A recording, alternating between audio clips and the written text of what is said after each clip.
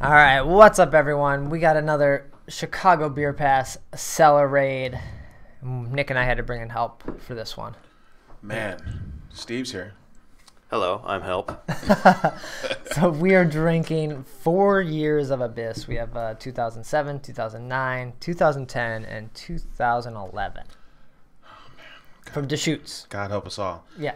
Bend, Oregon, class of 1988. Yeah, so they're one of those Goose Island crews. Last time I opened these up, these are all waxed, so these are like super dangerous. I kind of want to help, man. I don't know if I have a... Oh, you got it. Brad's got a knife, and that's my cue to leave. What's this one is next, right? Yeah, so if you guys had any of the Abyss before... Of the big badass stouts around, I don't get to this one often. I couldn't tell you the last time I had an Abyss. Should we hit them all? Yeah, let's just open them all up. We'll dive into them. How about you, Steve? Have you seen Abyss? Have you had it? I brought a bottle back when I went out to Portland and stopped at Deschutes, among other places. That opener must be better, yeah. Try it out. Okay. Actually, I think it might still be in my cellar somewhere. I don't know if I opened that one yet. There was concern that many of the Abysses were sour. Yeah. So, yeah, see this opener. Oh, The yeah. Salamoth opener is way better. Little plug for Salamoth. Shout out. This is a proper opener here. Oh, yeah. Easy money. So because these went sour, I've kind of just been sitting on them because I had no desire to open them, and you know, drinking a bad beer is nothing you really want to do. Black wax every year. Yeah, Go ahead, Steve. And yeah, I believe these are black wax every year. I think they come out every year, unlike they have a series that comes out every couple years. Yeah. But this is every year, usually in, well, it says Best Buy. What's the Best Buy on this one? Some of them have a Best Buy a year later, so they recommend you selling these for about a year. We told you a year. Yeah, we said a year. It doesn't develop in the bottle for 5 years? I thought that's what everybody was doing. Right. That's Best what all the cool Buy, kids are doing. 2007, so we're a full decade late on this one. Yeah. So 2007. So the Abyss, according to this one, brewed with blackstrap molasses, licorice, cherry bark, and vanilla. And it's like partially aged in oak barrels. It's like they're blending different ones. Yeah. They blend an oak, a wine, and a bourbon barrel. 11% of each. That's just. Do they all say that? Yeah, they're all. This is all the same. Yeah. Huh. I guess I never knew that about Abyss. It's a great beer when it's fresh, when you're first having it. It has all those properties, that licorice, that oak, that bourbon that you kind of want out of it. But man, this 2007, it smells sweet and like cherry. It doesn't smell like basement, like I guess cardboardy at all. Now, my palate is the most inferior amongst us, but it doesn't taste or smell that sour. No, it has like a tartness to Yeah. it. But it doesn't taste sour. But it feels like it's missing a lot of flavor, right? Yeah. It's like almost if you were to bite into a chocolate covered cherry kind of, you might get some of that. You're like, oh, yeah, that's fine.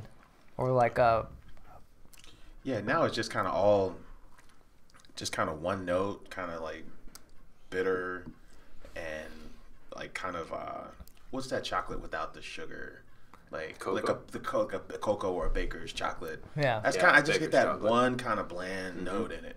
It smells a lot more interesting than it tastes Yeah. at this It point. doesn't have much sweetness. I think the chocolatey notes are devoid of sweetness. But yeah, I was smelling some of that. I can smell the licorice. I can't taste it. Exactly. okay. All right, I'm Soft I'm cherry gonna and vanilla use my other aroma. glass to pour into. Do that. And I'll go into this 2009. Black licorice, man. I found this recipe for like, it's like black licorice. I'm sorry, blackstrap molasses and like apple cider vinegar, right? And you're supposed to like teaspoon of this and that, a little baking soda, blah blah blah. And it's supposed to you live till you're 90 or something, right? Yeah. And I couldn't stand the blackstrap molasses. I was checking in my drawers the other day and I saw this like quarter of it missing from the blackstrap molasses bottle I bought because I just couldn't get through it. Couldn't do it. Okay. Yeah. Makes sense. All right, so 2000. I poured out some 2009 here. All right. Yeah. And it smells more of that like aged. 9? Yeah. It smells more of that aged cardboard, kind of wet basement that you've been accustomed to when you have an aged beer. You're getting a little more tartness. I'm sure Deschutes would tell us, well, if you had just followed the instructions Just did on what we the asked bottle. you to do. You had one job. But they had that, they were running into that issue where people like Goose Island, where people were having these sour beers. This one smells like fucking Madame Rose or something here. Really? You're getting Madame Rose out of this? I kind of am too. Man. There's like a little cherry funk going on. There's Like Well, some that's kind of- probably that sourness they didn't want. Yeah. So that one's sour. And it sucks because it That's looks great. really sour. But it's Wow. not. It's not like bad sour, but it's sour. But that's never. It's never something that I expect whenever I'm gonna crack open a nice stout, and I'm going to expect to be punched in the face with sour. Yeah, this incidental sourness. Mhm. I mean, yeah, I'm with you. I mean, like it's sour, but I don't hate it. Yeah. Yeah, know? we were talking on a recent episode of Chicago Beer Pass about Hailstorm that dumped out the sour beer. Yeah, And this is something you run into where, oh, they could have just branded this as maybe Abyss Sour and kind of gone from Right. there. And people have been like, oh, cool. We trust you, Deschutes. But, you miss all that licorice, any of that oak. You just get this weird tartness, right? yeah. I'm gonna. Once again, I'm the ignoramus of the group, but is the tartness is accidental or due to some introduction of a yeast strain or a This is bacteria my research. that is not supposed to be there? Is that am I correct on that? That's about the size of it. Yeah, you see it at FOBAB sometimes too, where they'll tell you that a beer, it's supposed to be this barrel aged stout with vanilla, and when you smell it and taste it, you don't get those things at all. Mm-hmm. You just get this really odd tart berry note. You're like, well, what the fuck's happening? Right? It's usually because something was in the bottle or something happened in the bottling or the barrel. Something happened in the bottling line. We've seen Maybe someone didn't clean something right that they tapped it. It could be the bottle caps. We've heard numerous things. Like could be the bottle cap. It Yeah. could be the bottle filler. In Goose's case a few years ago, some people blame the how when they're trying to get the devil's cut out of a beer, these distilleries. Yeah. Sorry, they're trying to get the devil's cut out of the whiskey. Yeah. The distillery is. So they'll dump it like they normally do, but then they'll wait a week and fill it with some water and try to get some more of the devil's cut out. Sure. And then when they're done with that process, then they give it to a brewery. Mm-hmm. Well, at that point, you've introduced some. You've introduced Some contaminants yeah. into the barrel, which could.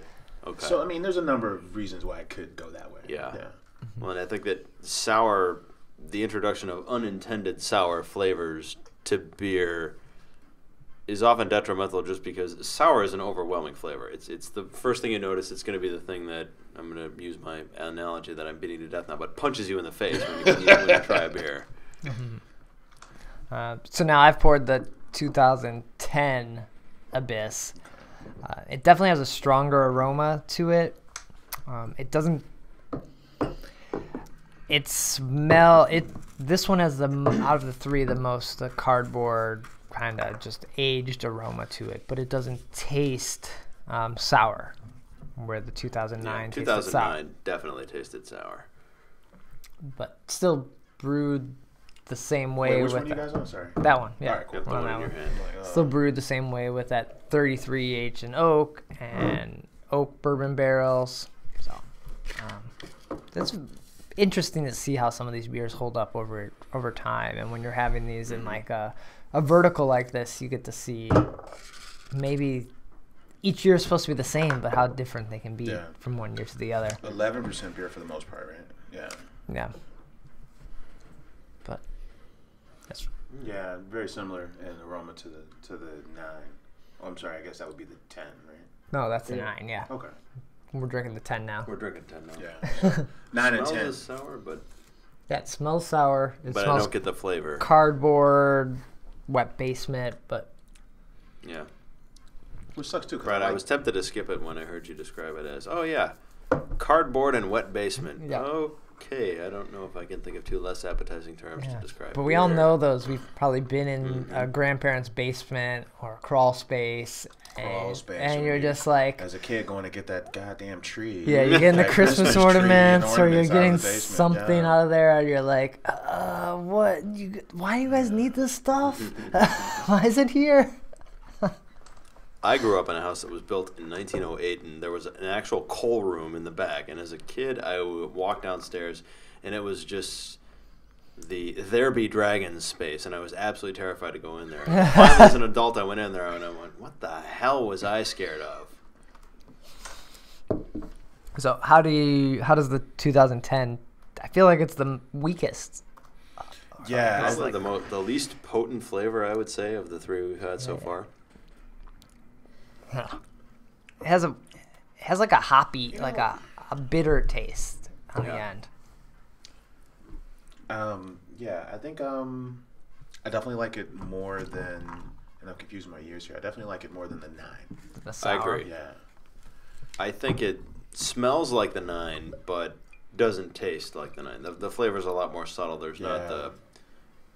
When I tasted the 9, the first thing was, okay, it's sour, but I don't have that same impression with the 10. Yeah. Yeah, this one's kind of the, it finishes more like this one, the 7. Oh. It smells like the 9, but it finishes like the 7, I think might be a fair statement. So yeah, we're only missing the 8 in this lineup here. That's pretty Brad, good you that you had got one it. job. I can't make it out to Portland every Abyss release, guys. I'm sorry. No, I think we've all been to Portland, and we've been to Deschutes. I haven't been to Deschutes. You guys been to Deschutes? I've been to Deschutes in Portland, not in Bend. Yeah, because Bend is not Right. like I've been to the near. Portland Deschutes. Yeah, we didn't make the trip out to Bend, but yeah. Bend's kind of like, it's not like a suburb. Bend's like its own a whole nother thing. Bend's Bend its own is town. out there. Yeah. Bend is to Portland what Bourbonnais is to Chicago. Okay, gotcha. Like, yeah, Bend's closer to Boise, Idaho. Oh, wow. It's not far from there. Okay. I do like Portland, though, man. Mm-hmm. The one time I went, I was kind of... I didn't really want my normal life to continue. I wanted to stay a little longer. Just live that and Portlandia get life. that Portland vibe a little longer, man. That's fun up there. Yeah, Portland is a real neat town. All When right. we're So, going to it, I thought, Portland likes to tout themselves as weird, so does Austin, and it was like, okay, this is going to settle the question. Who's more weird, Austin or Portland? Austin's a good city, too. Love it. Love it. You can, oh, yeah, but you can, I don't know, man. It's like endless beer destinations in Portland. Mm-hmm. Oh, indeed. Yep. I think I had heard of Cascade, but never had one of their beers before. And I think of all the breweries that we went to, and I went to a bunch, Cascade was probably at the top of my list. Shameless plug, of course, but No, that's the only place we went to twice on my Portland excursion. okay. Because they got the really cool, it's almost like the front porch kind of, where it's like, Yeah. that outdoor, their outdoor seating. Yeah, the is outdoor area is all neat, up yeah. front. Mhm. Yeah. you almost, if memory serves me, you have to walk through that just to get to the main brewery, That's or true. walk right by it to Yeah. get to get inside. so the last one here is the 2011. I poured out some.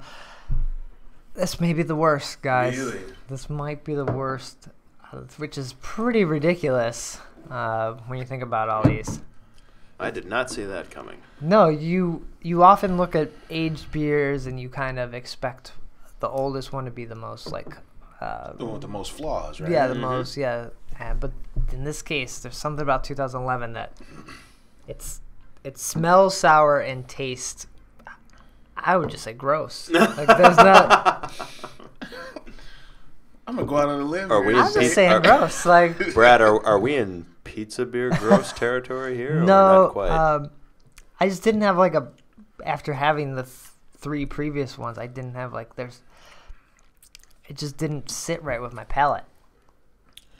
I couldn't really describe it. Yeah, you're almost at a point where all right, I'm done drinking after drinking this last beer. Yeah, right? That's a mind. It doesn't say I will have another. Yeah. When you drink it, you don't say I'll have another. You know what I So, could say? Someone used your beer as their ashtray to put their cigarette in. and it tastes like that, and it's stale, and it has that barrel like oakiness to it, but you're like, what did someone put in this? Like, what is? And you're like, oh, there's a cigarette butt in here. Yeah, I think for me, like, You gonna still try this, when I Steve? you should get in there, Steve. Well, And it's a shame too, man, because I'm they not all so sure about that. They all have this really cool, like, it's it's ink black, but it's got the really cool kind of chocolate milk covered head. Yeah. Like it's fun to look at. It looks beautiful. Right. Yeah. There's still a lot of carbonation there, but yeah, when you drink it, it's a whole different thing. I like it's weird to me how they all. This reminds me of like black IPAs when they weren't done. That's true. That's a good. They weren't done very well. That's a good way to describe it. When you brought up the ashtray, it reminded me of that. Like black IPAs, when they're really good, is hops and chocolate and delicious, and you love it. And when they're not so good, kind of those burnt rubber ash flavors. Yeah. I think 2 of these years being sour, I don't know, maybe it was the 2008 that we didn't have, it completely ruined the Abyss brand. I don't even know if they do this beer anymore, but I think it tainted the whole series. Well, I know they do. We talked about it because we went to House and Hood. We recorded the show there, and they're doing like a black. Oh no, wait, the birthday Reserve. That's not Abyss though. That's Black Butte. Yeah. Never mind. Forget. They have Black Butte. Yeah, Black Butte's another Deschutes. And they have never mind. Descent or Dissident, which is there every 5 years. But I think the years that got sour hurt this whole brand, and I don't. When going to Portland, I don't see this beer or hear about this beer anymore. I think it kind of tainted it, and they're probably better off not releasing it anymore. Yeah. Well, I've still yet to taste what's the last 2011? one? 2011. I confess, you two haven't sold it well. So here we go. I'm gonna go back to the first one because I think that's the one that's the most approachable still. Yeah. So, yeah, what'd you think, Steve? Diving into it here. It's like a loss for words. I don't think it's quite as bad as. I don't think I'd be as critical of it as you've been. Okay. So now it smells sour for starters. It's definitely got a funky smell to it. So Nick, going back to 9.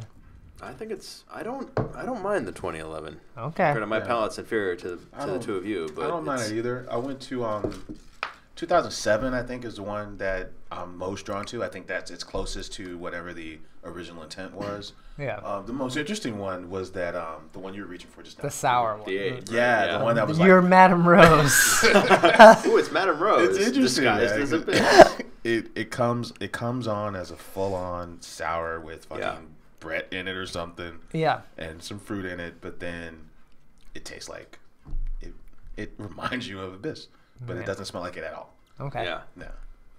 But I'm gonna throw my vote in probably for the 7, just because the 8. I don't know. There's something about. Was it 9? Yeah. Or the No, 9. wait. Oh, the 8's. I'm sorry. The 8's the one that Brad couldn't get. That makes Epic sense. fail there. But no, if I open a stout and then I expect to get a sour or if I open a stout, I'm expecting a stout, and all of a sudden, hey, I'm a sour. I don't know if it's expectation, disappointment, or what, but it's just it's not something that I don't know. Sour and stout just doesn't seem to go well. yeah, I know. Who is it? Jelly Pumpkin. Yeah. They do sour dark beers. They do, yeah. But yeah, I've run across very few that.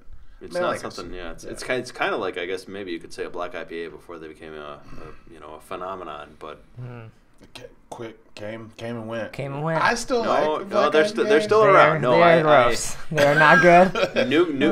New Glarus has made Blacktop again. They're brewing Blacktop, which is their black IPA. And when I was in Wisconsin for Thanksgiving, visiting my mom's my family up there, and coming back, anytime I set foot in that state, I will inevitably stop at a liquor store and then fill my trunk with New Glarus because I love it.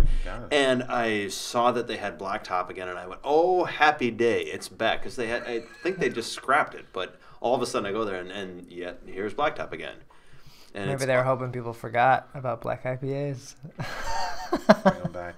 The haze, man. The next time you go up there, there's going to be a hazy IPA to bring. Yeah. Oh, New Glarus doing hazy IPAs? That doesn't seem... Sam Adams just did one. Yeah. Well, they still got Moon Man, so that will Yeah. always keep me going back. Moon Man is the new spotted cow, in my opinion. All right, so if you have Abyss sitting around in your cellar, open them up. They are not tasting very good. You're not getting anything out of them by leaving them in there, right? Take them to your local distiller. Maybe turn them into some brandy. Bring them to Or drink them now. Yeah, bring them to the bottle share and be the I don't know, the king of the bottle share. Be like, look at this beer from 2007, guys. You weren't even drinking craft beer then. You youngsters don't know about this. All right, let's get out of here and we'll keep going through the cellar here. Cheers. Cheers. Cheers.